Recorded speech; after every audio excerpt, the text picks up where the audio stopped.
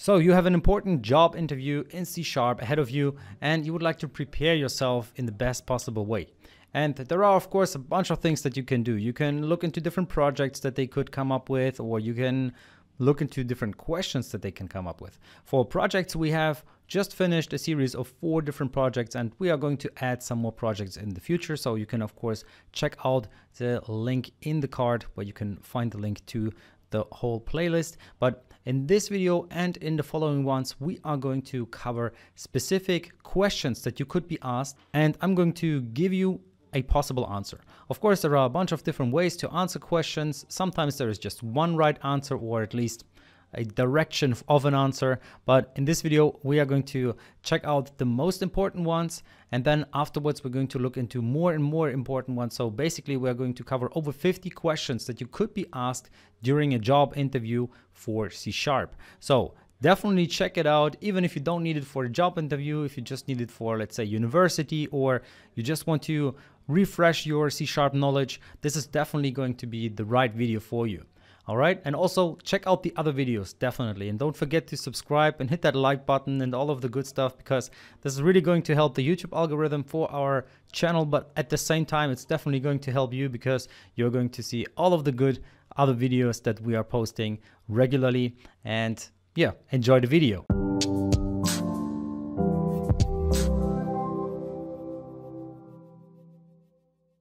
So let's start with the first question. What is a class? And by the way, if you want to read the whole article with all of the questions and answers, definitely check out the link in the description. You can find it there. All of the 50 questions and answers, well, 52 actually, you can find them directly on the website. All right. A class is a template to create an object. It contains properties as well as methods. We can create many instances of a class. So here, for example, we have this class called student, and we have a bunch of data members, well, in this case, just 2. And then we have one method, and this method is called print details. And here we can then implement the functionality that should be run once print details is called.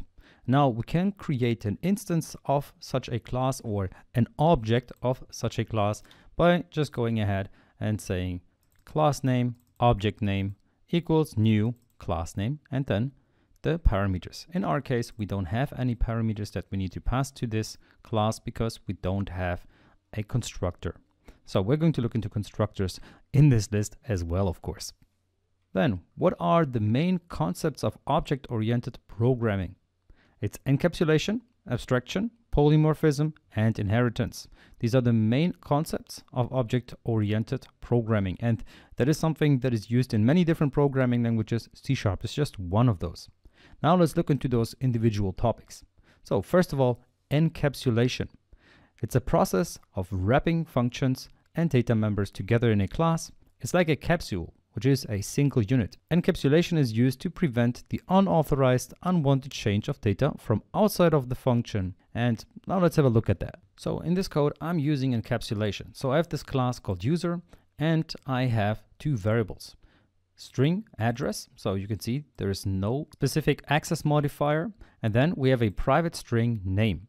In order to access those from another class, such as our myProgram class, I need to use encapsulation, because otherwise I couldn't access them. So I'm using getters and setters.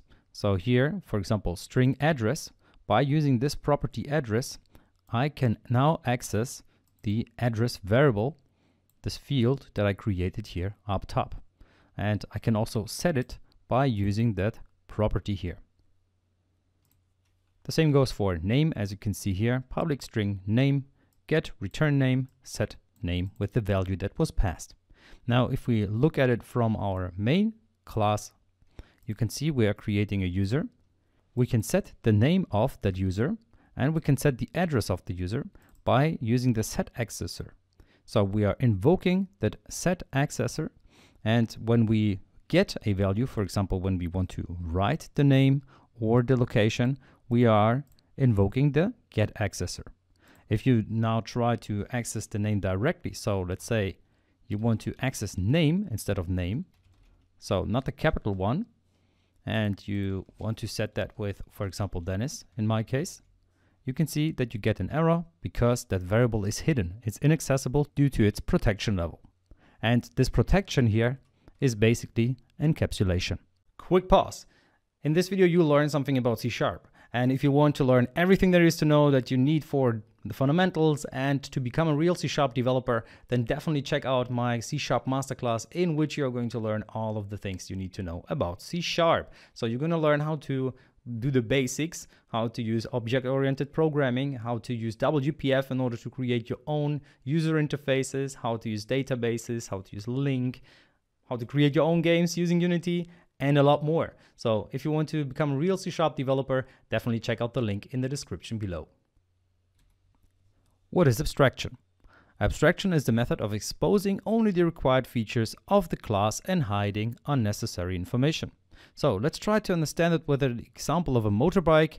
A rider knows the color, name, and the model of the bike. Still, he doesn't know the internal engine and exhaust functionality. He doesn't need to know that, even though some people will do that because they are really into bikes and they will be opening up the bike and know everything about it. So abstraction focuses on providing access to the specific functionality without exposing how that functionality works internally. What is inheritance? Inheritance is one of the fundamental attributes of object-oriented programming.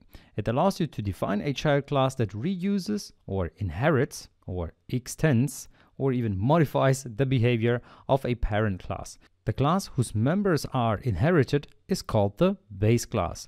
The class that inherits the members of the base class is called the derived class. You can find a bunch of other names for that as well. Parent, children class, super, base class.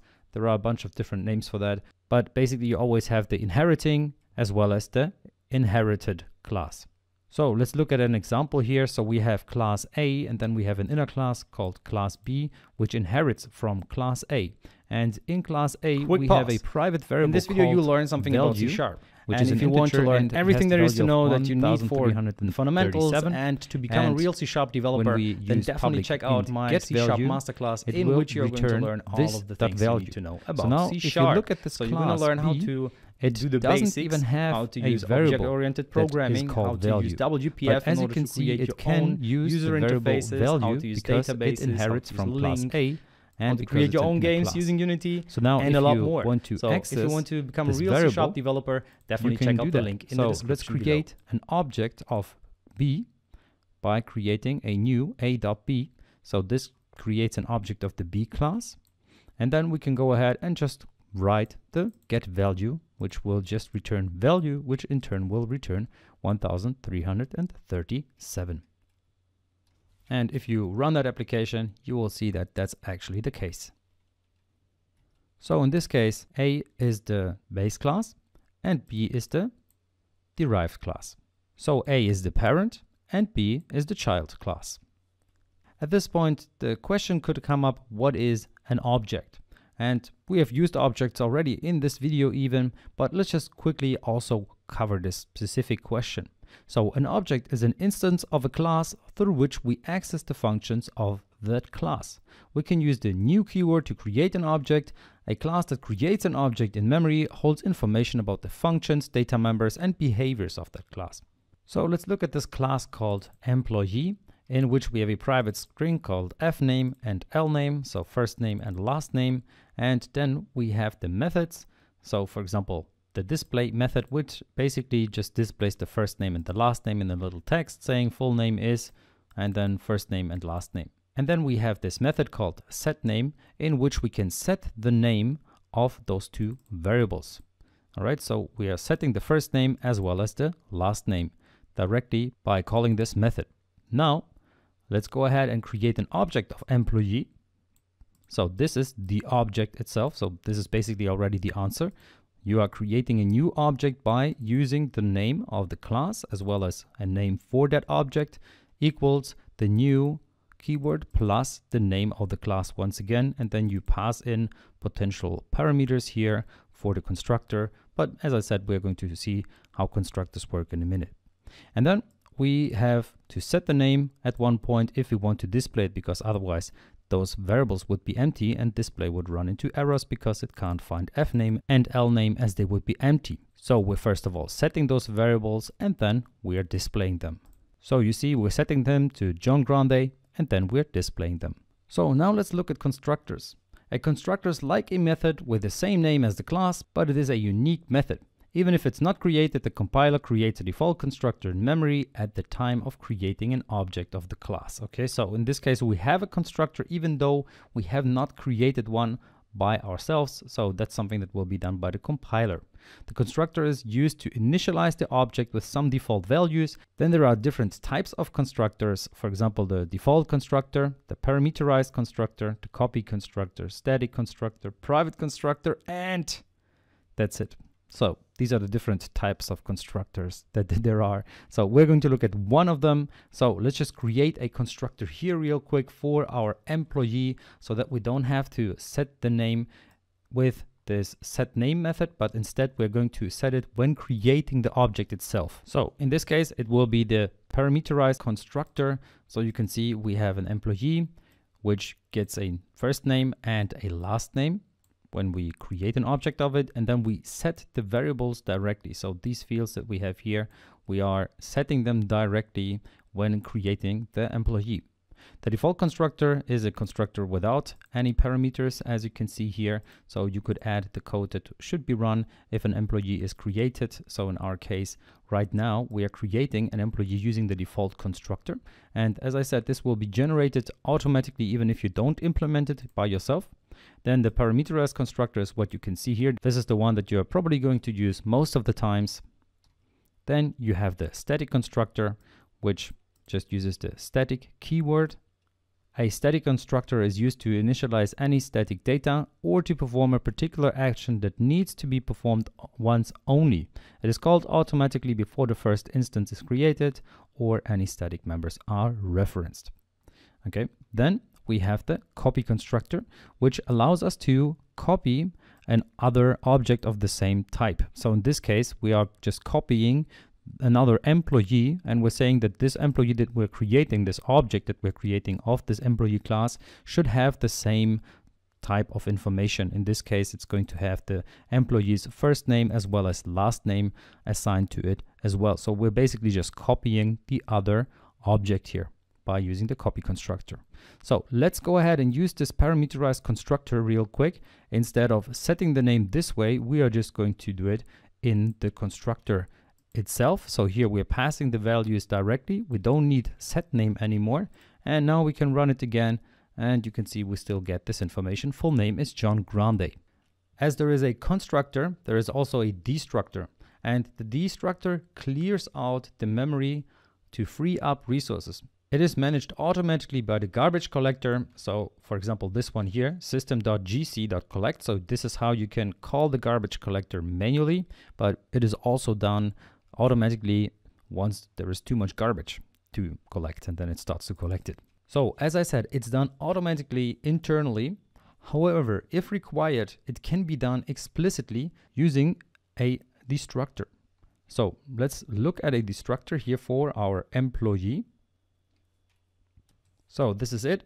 You just use the tilde, then employee, and then you can run whatever code you want to run in order to release resources. So let's look at polymorphism, because that could be also another question. What is polymorphism? Well, polymorphism is the ability of an object to take on many forms. And there are two types of polymorphism. We're going to look at both of them. One of them is compile time polymorphism, which is achieved by method overloading, what you can see here. So we have the method typing, and then we have the method typing, and they are overloaded. So this one overloads the other one. So the other one, this one here, and you can see it overloads it by having more information passed to it. So we have the same method name, but they are using different amounts of parameters. So in this case, typing, this method here requires a Boolean that we then can use inside of the function, even though we don't do that specifically, but we could do that. All right. And then we can run different code. So depending on the amount of parameters or the type of parameters that you're passing, you will get different results also meaning different types of code executions. So different function bodies or method bodies will be executed. So this here is compile time polymorphism, which is achieved by method overloading. Now there is also runtime polymorphism, which is achieved by method overriding. So let's look at another example here where we are having two classes and they are inheriting from each other. So one of them is inheriting from the other. So we have cell phone and smartphone.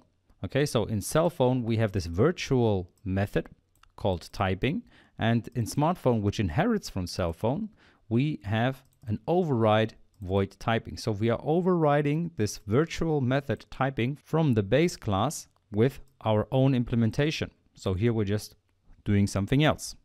And this concept here is called runtime polymorphism. So these are the two types, compile time and runtime polymorphism. And then the final question for this video, is C# code managed or unmanaged code? And the answer is C# is managed code because common language runtime compiles the code to intermediate language. So to put it very simply, managed code is just that, code whose execution is managed by a runtime. In this case, the runtime in question is called the common language runtime or CLR, regardless of the implementation. So for example, Mono or .NET Framework or .NET Core, CLR is in charge of taking the managed code, compiling it into machine code, and then executing it. On top of that, the runtime provides several important services such as automatic memory management, security boundaries, type safety, etc. All right, so that is it. These are the first 10 questions for your C# interview. They will help you to prepare, and I hope you are going to be successful with your C# interview. If you did, then please leave a comment. And if you didn't and you still want to leave a comment, yeah, you can do so anytime. Also, don't forget to like the video and hit that subscribe button because we're going to upload a bunch of good stuff to this YouTube channel, as well as the other videos that will come for the other 42 questions which are still missing that will prepare you for your C# job interview. All right, so check out one of those two videos and see you in the next one.